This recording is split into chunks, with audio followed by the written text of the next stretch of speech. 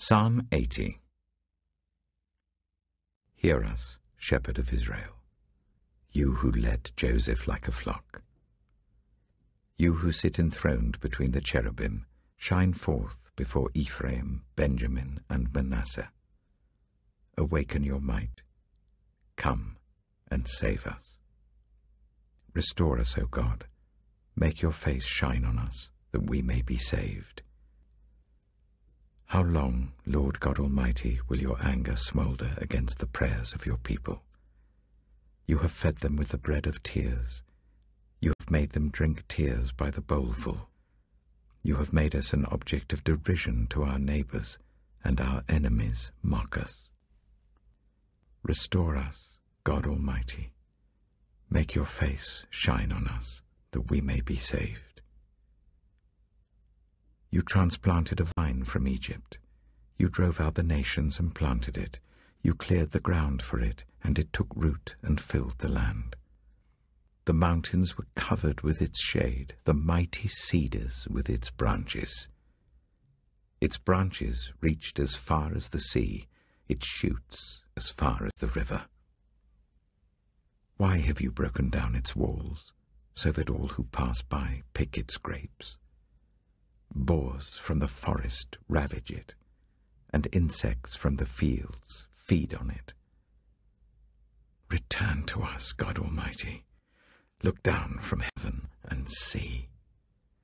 Watch over this vine, the root your right hand has planted, the son you have raised up for yourself. Your vine is cut down, it is burned with fire. At your rebuke your people perish. Let your hand rest on the man at your right hand, the Son of Man you have raised up for yourself. Then we will not turn away from you. Revive us, and we will call on your name. Restore us, Lord God Almighty. Make your face shine on us, that we may be saved.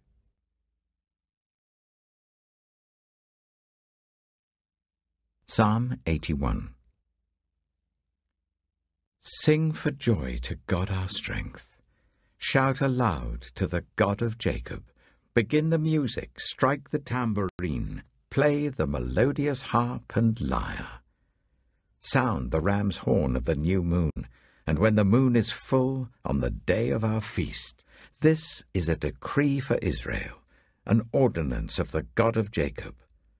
When God went out against Egypt, he established it as a statute for Joseph. I heard an unknown voice say, I removed the burden from their shoulders. Their hands were set free from the basket. In your distress you called, and I rescued you. I answered you out of a thundercloud. I tested you at the waters of Meribah. Hear me, my people, and I will warn you. If you would only listen to me, Israel. You shall have no foreign god among you. You shall not worship any god other than me. I am the Lord your God, who brought you up out of Egypt. Open wide your mouth, and I will fill it. But my people would not listen to me. Israel would not submit to me. So I gave them over to their stubborn hearts to follow their own devices. If my people would only listen to me, if Israel would only follow my ways, how quickly I would subdue their enemies and turn my hand against their foes. Those who hate the Lord would cringe before him, and their punishment would last forever. But you would be fed with the finest of wheat.